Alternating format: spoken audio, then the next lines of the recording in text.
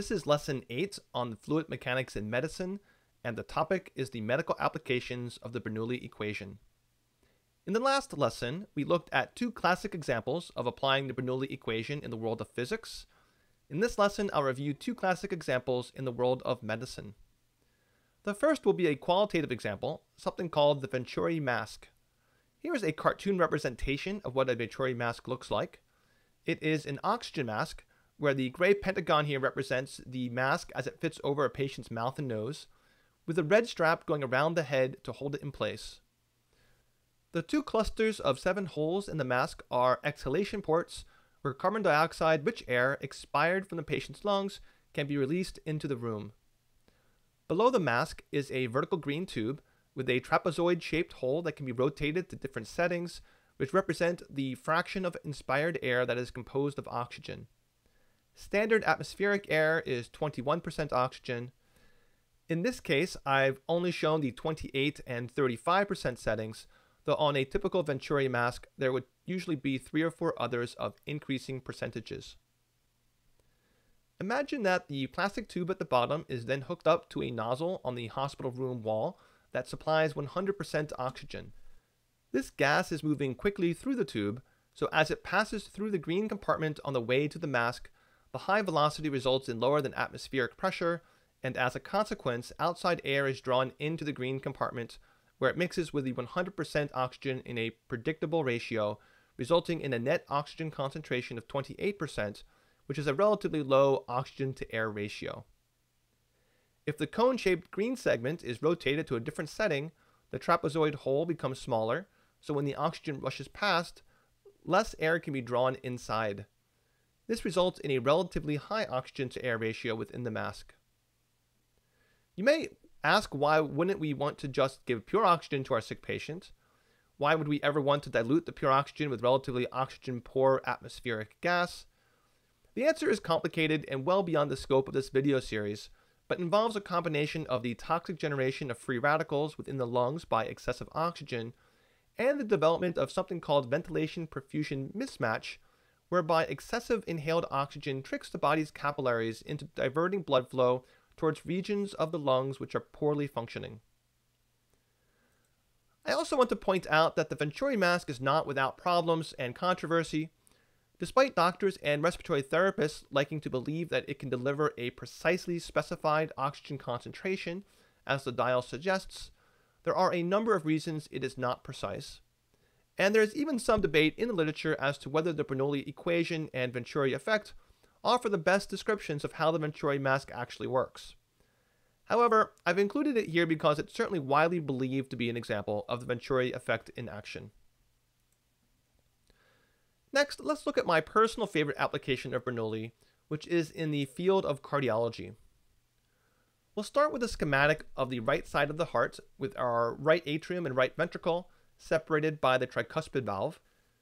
Now, in most people, even in completely healthy people, there's some amount of blood, typically very small, that travels backwards through the tricuspid valve, moving from the right ventricle to the right atrium during systole. Normally during systole, blood travels from the right ventricle into the pulmonary artery and onto the lungs, and we like to think that there's nothing going backwards, but a tiny amount does even in normal people. This is called tricuspid regurgitation, and measuring the velocity of this regurgitant jet provides important insight into hemodynamics with the help of Bernoulli. To measure this velocity, we put an ultrasound probe against the skin of a patient's chest wall, and it fires sound waves into the body. Each time the sound wave encounters a different structure, some fraction of that wave gets reflected back. If the reflected wave has a different frequency than the wave released by the probe, it means that something is either moving away or towards the probe. This is an example of the Doppler effect, which will not be our focus here, but the important point is that this velocity can be measured accurately. But what do we do with it? Let's write out Bernoulli with a point in the center of the right ventricle, or RV, as point 1, and a point just adjacent to the valve within the right atrium, or RA, as point 2. First, the difference in the vertical height between these two chambers relative to the other pressures involved is trivial, so the rho g y terms can be ignored. Let's rearrange terms.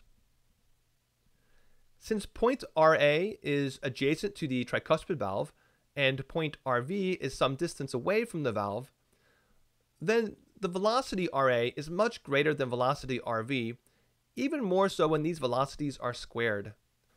So the term 1/2 density VRV squared can be ignored to achieve an approximation.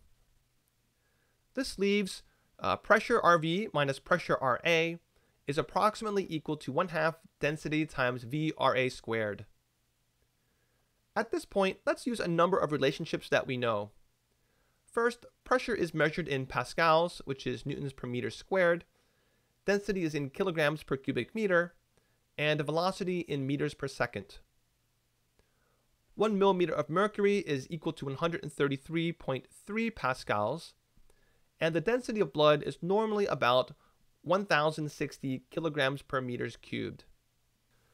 So if we incorporate this information, we find that pressure RV in millimeters of mercury minus pressure RA in millimeters of mercury approximately equals this times VRA in meters per second squared, which becomes the pressure gradient across the tricuspid valve during systole in millimeters of mercury is approximately equal to 4 times the velocity of the tricuspid regurg jet squared. This extremely parsed down version of Bernoulli is sometimes referred to as the simplified Bernoulli equation. So why is it so special? If you remember from lesson 4, you know that we can use the concept of hydrostatic pressure to estimate a person's central venous pressure from the height of jugular venous distension, and central venous pressure is equal to right atrial pressure. So adding the central venous pressure to the tricuspid valve pressure gradient gives us a estimate of right ventricular systolic pressure, which in the absence of pulmonic valve disease is equal to the pulmonary artery systolic pressure. In other words, combining hydrostatics and Bernoulli allows us to non-invasively estimate the blood pressures within a patient's pulmonary artery, which gives us insight into a hugely diverse collection of cardiac and pulmonary diseases. Let's take a quick look at how this might be used in real life. Given the following physical exam and echocardiographic findings, what is the approximate value of the patient's pulmonary artery systolic pressure, frequently abbreviated PASP?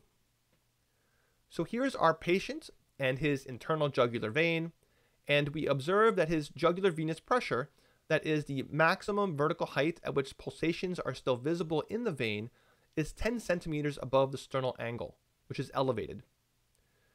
And we get a simultaneous echocardiogram. Here's what's called the parasternal short axis view, from which we can measure the velocity of the tricuspid regurg jet, which we have here at 3 meters per second. Step 1, the central venous pressure, or CVP, in centimeters of water is equal to the height of the JVP above the sternal angle plus 5. So CVP is 15 centimeters of water. You may remember from an earlier video that 1 centimeter of water as a unit of pressure is equal to 0.74 millimeters of mercury. So CVP is 11 millimeters of mercury. Next, we take the simplified Bernoulli equation. The pressure gradient across the tricuspid valve is equal to 4 times the velocity in meters per second squared. So this pressure gradient is therefore 36 millimeters of mercury.